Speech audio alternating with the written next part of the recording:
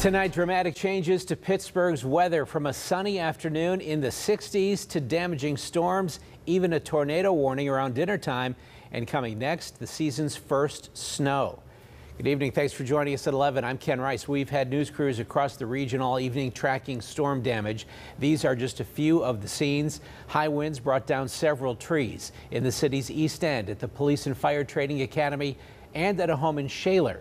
Downed trees also closed roads in Moon Township and brought down power lines in Sewickley.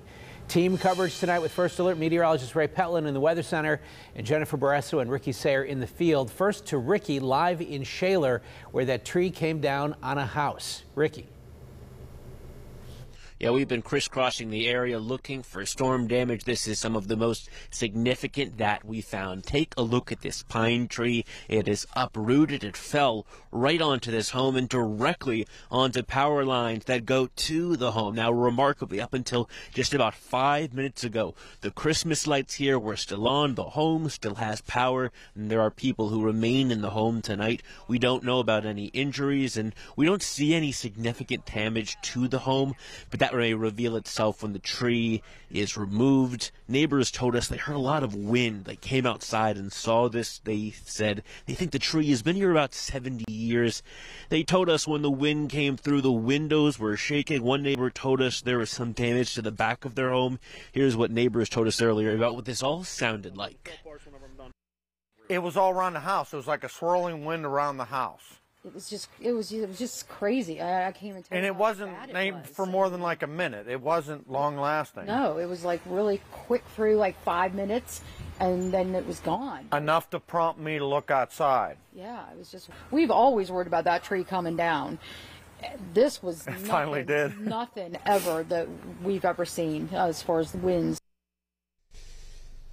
And this is one of multiple trees that are down in the area. Just about 5 to 10 minutes away, we saw another tree that was lying on power lines, and we are sure that when the morning comes and the light comes, that more of this mess that this storm caused will reveal itself. Live in Shaler, Ricky Sayer, KDKA-TV News. Ricky, thanks. The gusty winds came ahead of a strong cold front. The mild temperatures are gone, and now here's Ray with a preview of what's coming next. Hey, Ray. Yeah, we had that big line come through, Ken, and you could see here a lot of the rain moving into central Pennsylvania, but there's some blues mixing in the radar data, meaning a transition is trying to occur with that snow. Now, there were a lot of wind damage reports associated with this squall line as it came through. The National Weather Service is going to be surveying that area that fell under the tornado warning earlier this evening for the potential of it being a tornado tomorrow. So we'll get more information coming out as the National Weather Service looks at the damage there. But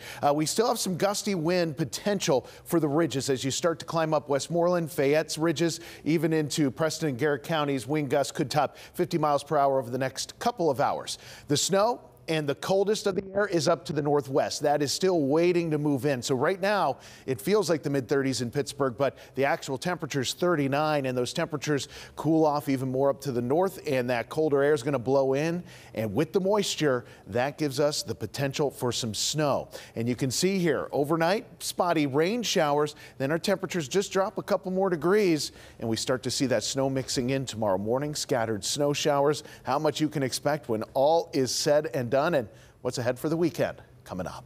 All right, Ray, and more now on the areas left in the dark after tonight's storms. As of 11 p.m., Duquesne Light reports just under 11,000 customers without power. First Energy says more than 2,000 of its customers have no service right now. KDKA's Jennifer Barrasso has been chasing the power crews all night. She's live in Sewickley to see how much progress they're making. Jen. Ken, you can see behind me not much progress. People here still in the dark. I'm on Nevin Avenue. We've had several people come up to our news vehicle. When is the power coming back on? So no word at this point. I caught up with a family a short time ago who just couldn't stay here tonight. The storm rolled in fast. The story here, power outages. We took a drive around through Glen Osborne and met a family of 4 on Nevin Avenue as they were leaving to go stay with family. They have been without power for hours. Yeah, we've got the kids loaded up in the car. We're just going to try to find hopefully a warm place, to stay for tonight on the other side of town. Luckily, we have family that's able to help us out. But yeah, it's definitely a little chilly to spend the night here, and the power's been out for quite a few hours. So we decided to pack it up. And earlier, not far away on Beaver Street, firefighters responded to a large limb that brought down this power line. Traffic shut down on Beaver Street from Grant Street to Academy Avenue. Hours later, we saw Duquesne Light fixing the problem. Neighbors tell us the storm didn't last long, but it hit hard. Well, I live in a large apartment building, and we normally don't hear anything. And tonight, it really did sound like a freight train rumbling through the area. And our lights flickered. And so I decided, I better, as soon as this thing lets up, I want to get out and take a look at what's going on. When you were driving home from work, what did you expect to see when you got home? I didn't expect this, that's for sure. Yeah, Ken, a lot of people probably didn't expect that they would not be, or they'd be staying somewhere else tonight. Earlier, I saw a guy charging his cell phone inside of his car. A woman came up to us and said, "Do you guys have a flashlight?" She needed some help, and we gave her one to borrow. So at this point, just the big question is, when is the power coming back on? So stay tuned. We'll send it back to you, Ken, in the studio. Okay, Jen, thanks.